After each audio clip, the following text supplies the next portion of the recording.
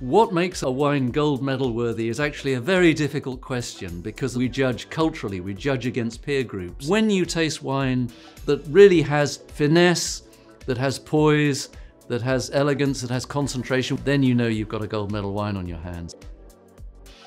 It's particularly well flighted, so the wines tend to come to the judges in a great order. They're always specifically by vintage or by residual sugar and style, and in that it allows us as judges to have a better impression of the general style of wines across the flight, and then to be able to pick out those that are golds.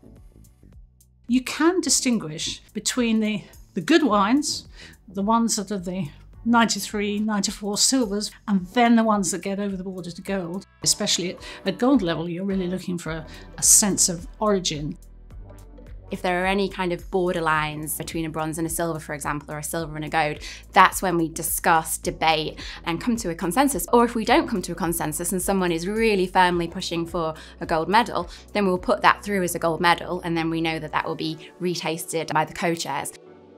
It's got to have all that typicity, it's got to have that classic taste from the classic varieties. Obviously got to be very balanced, it's got to have great length. To be really kind of gold and platinum, it's got to taste where it comes from, but then to go the extra mile, it's just the finesse, the elegance, the balance, the oak usage, all those sort of things.